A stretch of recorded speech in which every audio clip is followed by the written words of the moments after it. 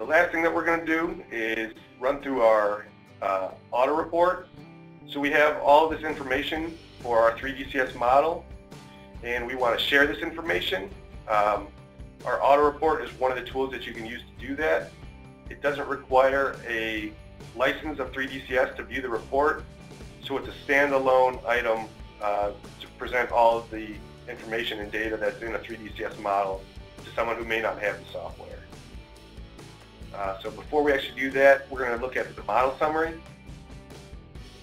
The model summary is a Word document that is fully customizable, that you can add any information that you feel is pertinent for this model. This is just our basic template that we include with the software, but we can just include a sample information for the model summary. And you can include text or images as well. So if there's any additional items or pieces of information that you want that is not automatically added, this lets you customize your report as necessary. So when you close that Word editor, it's just going to ask you to save the model summary, so I'll say yes. And then I'm going to generate the report. The report itself is customizable. You can include what aspects of the 3DCS model you want to include. So I'm going to include that model summary as well as my GD&T tolerances, moves, and measures. And we have an HTML-based or Excel-based report. I'm going to use the HTML, but the information contained in both is the same. So when you say generate report, the software is going to go through and take snapshots of all of the moves, tolerance measures, and GD&T in the model. And it's going to use those to generate the data that's in the report. And because this is HTML based, it's going to open up in a web browser. This was a cover page that I created previously. So again, this is customizable, so you can add images or text as you feel necessary.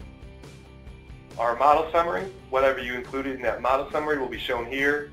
So that sample information, again, you can include images as well as text for the model summary. Our simulation results, this is a summary table of all of your measurements with all of your statistics. This table is sortable and filterable. So if you want to see what measurements are the worst, you could sort by, say, your total out.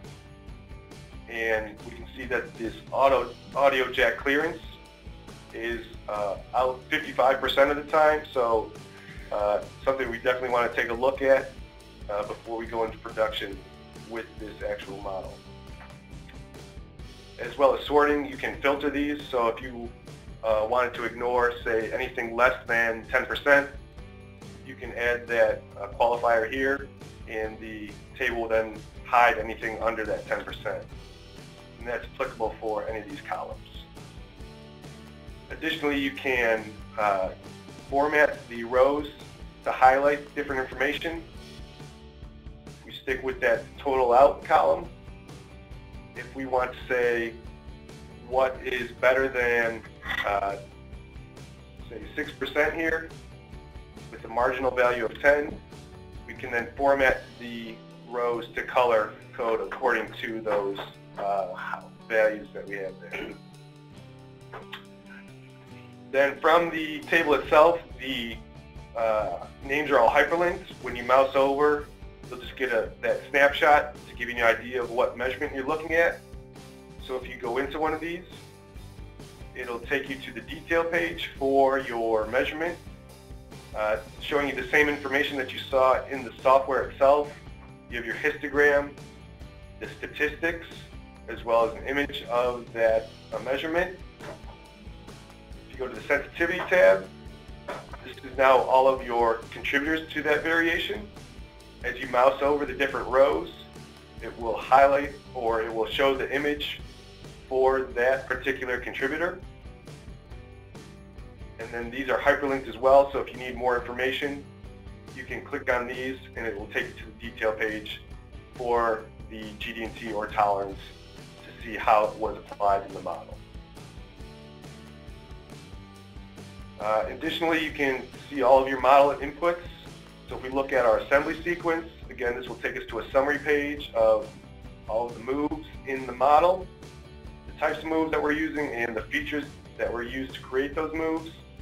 These will show the images when you mouse over, and these are hyperlinked as well, so that you get a little bit more detail if you're interested.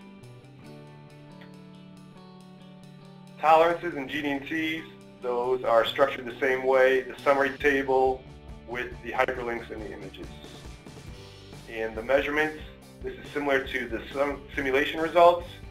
Instead of giving you your statistics, it's just giving you the way the measurements were set up in the software. And then if you have any additional information that you're interested in, say your analysis settings, so if later on you were trying to duplicate these results in the software, you could see how your analysis was set up.